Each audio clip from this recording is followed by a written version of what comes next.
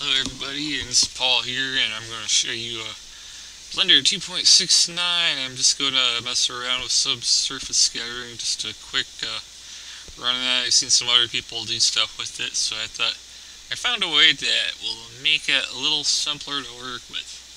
So I'm going to show you the node edit setup for subsurface scattering. So let's get rid of the default cube here. And I'm going to add our monkey head. Where is it? Mesh. There it is. Good old Suzanne here. And gotta make sure it's the cyclist, so let's do that.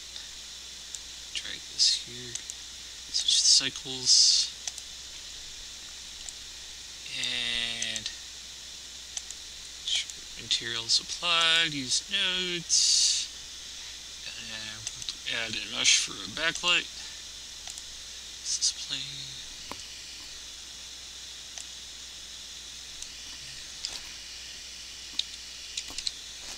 90 degrees. Scale that about 3 times. Give it a new material.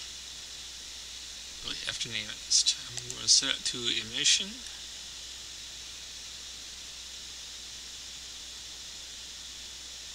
There it is. Give it strength 5. Give it that color. Yeah, let's do a quick test render. See what it's doing. Okay, that's working. Let's get out of that. So we got our Suzanne here. And let's see. Background, set the strength to 0.2. Just get background light, that's good. No ambient occlusion, so we don't need that. Drag this light over. This is going to be my general foreground light here. This radial lamp. Setting up the lighting right now. So that's part of rendering too. So that's fine. That actually, this one 500. Color is going to be black body of 4800 degrees Kelvin. There. And add another light spot. Yeah, it takes a little while to set it up. I know you're wondering, where are you going to get to the nodes? I'll get to your nodes, don't worry about it. Don't worry just yet.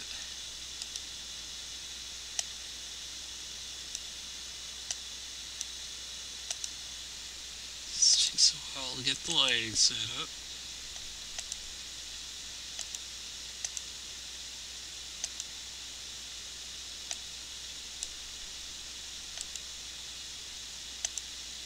Target empty.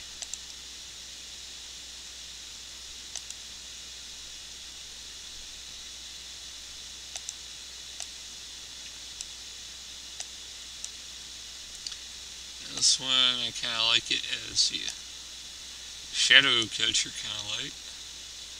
So what I'm going to do is set this lamp to a blue color, bluish purpley color. So,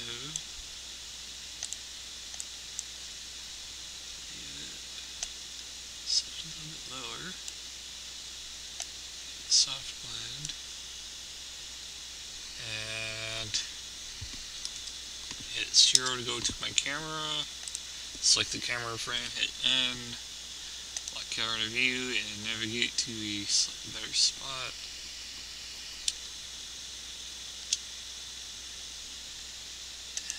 Set my render size too.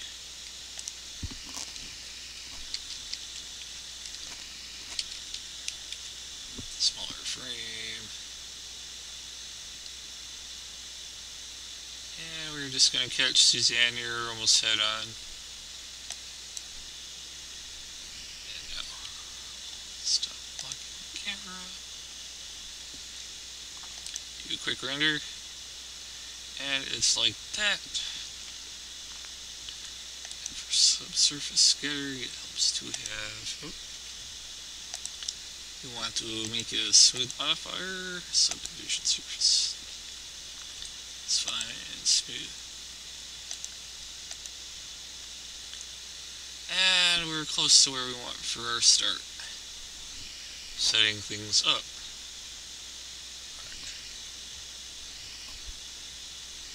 Oops. Alright. So now we got things set up for rendering, and let's see your subsurface skittering. Let's see what we want to do next. What do we want to do next? We have render settings. Something quick. For subsurface scattering, it seems good to set the light paths to full global. It looks better that way. My personal preference is to bump up the filter for glossy to around 12 or so. And that's fine. Performance, I do this for my computer. I usually just set this to slightly smaller value. Since I'm recording, I'm probably going to give this some less threads. Auto detect will give you all your cores, but I'm going to do a little bit less so I can keep recording when I render. No lag at higher settings. What else do I want to do? I guess more samples. More samples, good. Render, I probably want about 60 starting out. Alright. Now let's get to positing. Here's our nodes. Need that up here. Turn this window to 3D view as well. And to the camera view, just like the other window, but I will change this one to rendered. Alright. So, our default node setup is diffuse with material output. And what we want is, oops, not that one. There. We want to change the material to a subsurface scattering. Where is it? Diffuse subsurface scattering.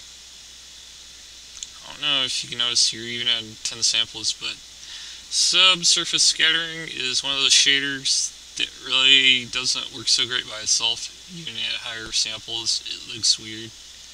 So you always want to mix this with something else, which is usually a diffuse, glossy, or glass. So shader, we always, when you use subsurf, always put a mixer on it. And I'm going to mix it with diffuse that happens to be mixed with a glossy, so I'm going to do that.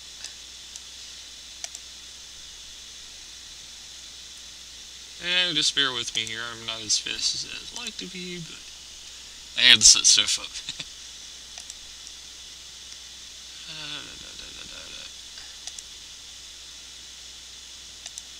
But you can get a nice lot. So you always want to make subsurface with some other shader.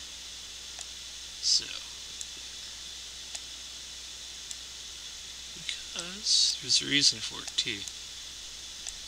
Because when you have light hitting it on this side, on the side facing you, subsurface really doesn't account for that to the full extent. It accounts for light penetrating the object mesh, but not really much for the light hitting the surface of the object, thus subsurface. Alright. So, we put a diffuse on there. Now already you can see that the surface detail is showing up that you couldn't see before. And I want the bias in this one towards the diffuse, so lower value. And you can see I'm building up my nodes here. some logic to it. So we got a factor here. So, and I think 3 should be good. See, a lot of this node set up for your shaders is just a little bit of tweaking here. But as you know, like I said, I'm going to go back to default and let's do a regular render, see how it looks. It's not too slow. You can see this looks kind of nice. So we have our diffuse giving us the light hitting it on the front, but the subsurface accounts for the light penetrating it from the back. And you can see it is working, because on the thinner areas like the ears and mouth, you can see the light coming through and being scattered. So it is working nicely. And diffuse catches light here, and you have the glossy showing your highlights reflecting. So it's a good startup. So now what will we do next? We will go back to compositing. And the reason I just switched over real quick like this, because this is the preview render at 10 samples. So the main thing I wanted to show you is that radius gives you these values for red, green, and blue. I don't know if they're labeled. Yeah, they just say unconnected socket, but these are red, green, and blue here. There's only one input, which is like a bluish color, so I guess that's a vector input. But we will be using colors, because colors is RGB instead of XYZ or UVW, depending on which way you're going with it. So we will add a input, I guess, input, and RGB is an input. And this input will be going to the radius, and we will add converter separate RGB. We want to split our RGB. So we have this input color here, 3 outputs for the RGB. Oops, I don't want to grab that. Just want to scroll up. So now we have red, green, and blue output as separate channels. So we do math converter, multiply. So we have our multiply channels here. I believe we can duplicate that. What is that hotkey there? Node. Duplicate is Shift D. Okay. I wasn't too worried about that. So as you notice, not sure how RGB outputs are handled here, but I figured they probably go from 0 to 1, I'm guessing. It might be 0 to 255, but I'm thinking it's 0 to 1. I think it's a decimal color here.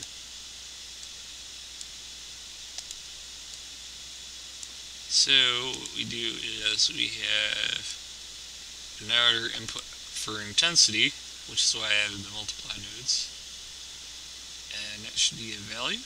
Oop. I don't want that. I want to add input and value. There. So this one is red. This one is green. This one is blue. And now we multiply them all by the same value. So looks a little cluttered, but it's good. But as you notice, this radius, even though it contains 3 values, it only has 1 input socket. So there's no way to input red, green, blue. Because if I try to drag this like that and try to drag the next one, what's it going to do? It's going to hop down to the next socket of the same type. So that does not work. So what we do is we add converter and combine red, green, blue. And even though this is a yellow color socket, it will go into that blue vector or purple socket. So what we're doing is we're taking the intensity value here, the strength or whatever you want to call it, multiplying it by that color. So to go red, oh, this one's red, this one's green, this one's blue, felt connect, there we go. And we take this yellow one and we plug it into the radius input. And what this color does is normally you'd have to kind of guess like how strong you want the red, green, blue and stuff where the light shines through. But in here, it's real easy. You just drag on the color wheel, and as you can see in the preview render, I can see how the colors are affecting where the light shines through right away. I don't have to guess like how much red, green, or blue. I can control intensity with brightness, how strong it's showing through that way, or I can multiply all three values with this strength slider to make it brighter or darker. As you can see, it is working fairly nice.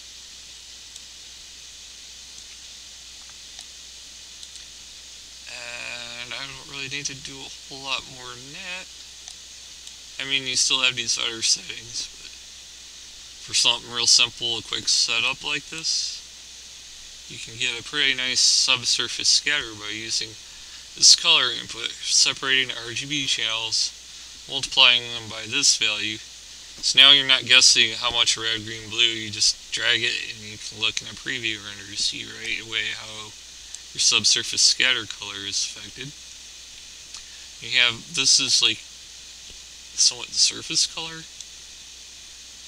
but you pretty much want this color and the one in your diffuse channel to be about the same.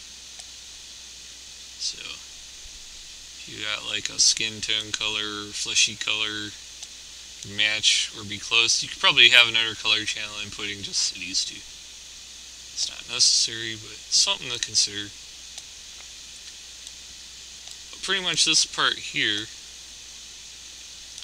makes figuring out the values for your three radius inputs a lot faster, easier than trying to input manually and guess which three numbers to use.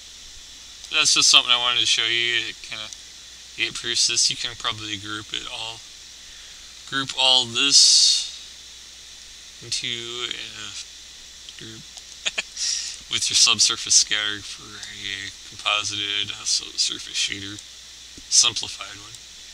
So let's go back to the default and let's see how Suzanne renders at, what is it, samples?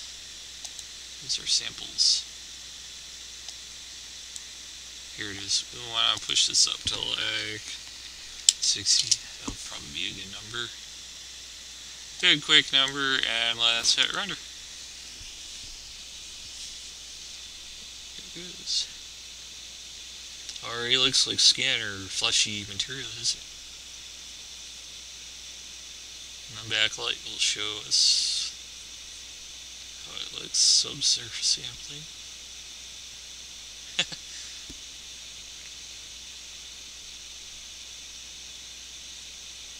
Or subsurface scattering, you should say. I don't want to mix my terms up. Yeah.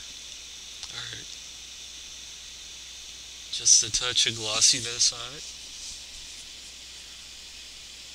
It's picking up the main light and the shadow light. So the lighting setup I did is nice. And you can see the backlight and the color that I went with showing through. Especially in the thinner part of the ears and stuff. But that little node setup kind of idiot proofs it, so you know you don't have to guess. Like which red, what green, blue, how strong do I make it? Well, I just simple it down to a color picker and a slider, and it makes it a lot simpler. So, yeah. It's not like eeny, meeny, miny with the values. You just go, alright, this is the one I want. No, that's how it looks. There you go. You can get much better results in this. It's just something quick and dirty. Gives you an idea.